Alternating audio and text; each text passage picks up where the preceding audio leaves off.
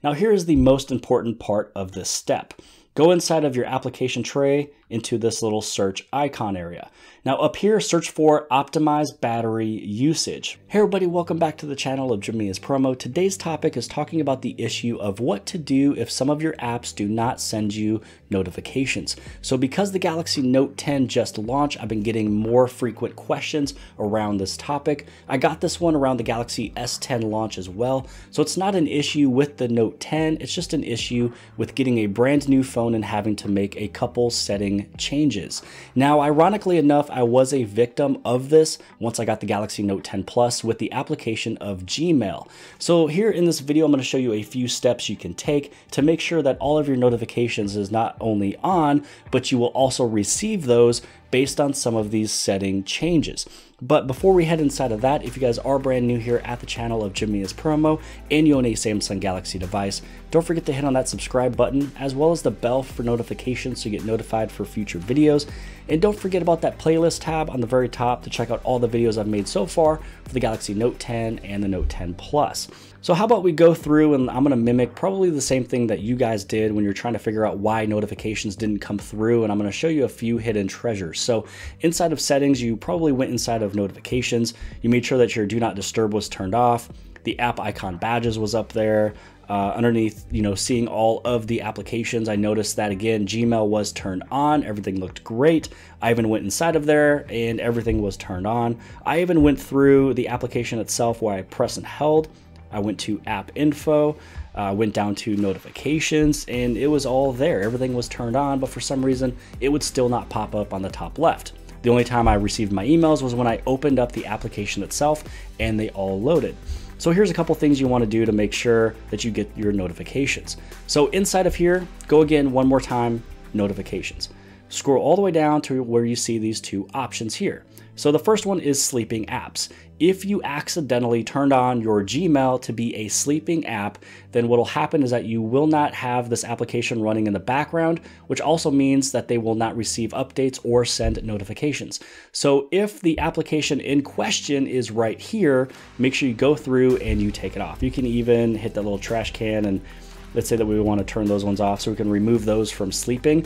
And I'm just going to leave those because these are perfectly fine. But if yours was sleeping, then that is going to be one of the issues. Now the other one is underneath data saver. Just make sure that you have this one turned off as well, because if you have data saver turned on, that means it's saving your battery life by making sure applications are not running in the background. And that's specifically more or less for the applications that have to sync up with the server. And so this right here will also allow you to not get those notifications. So now if you've gone through those two steps, here's the next steps you want to do. And this is to ensure that it doesn't go back into going back to sleep. So if you go underneath device care, and then you go underneath battery.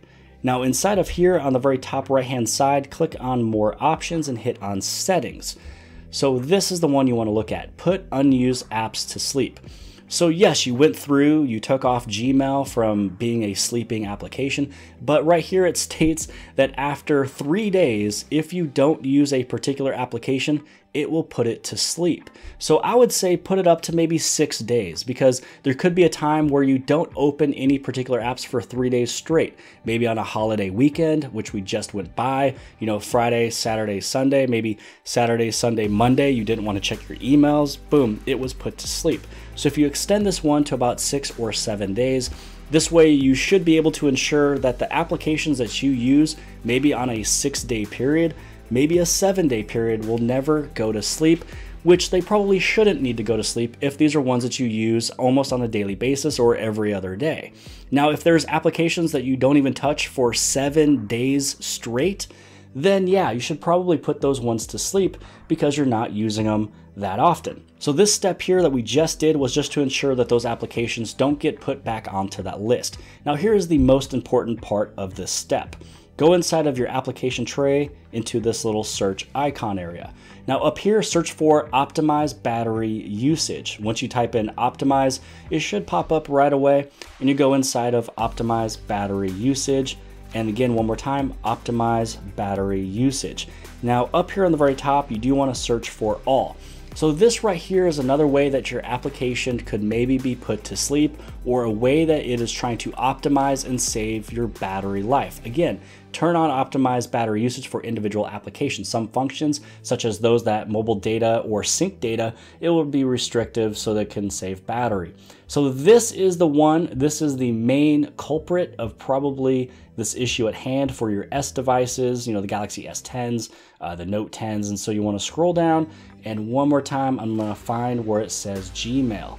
So really, it's just one of those things. It's kind of like two big things. You want to make sure that number one, it's not sleeping, making sure it also doesn't go on the sleeping list. That was step 2. And number 3, you don't want it to optimize for your battery.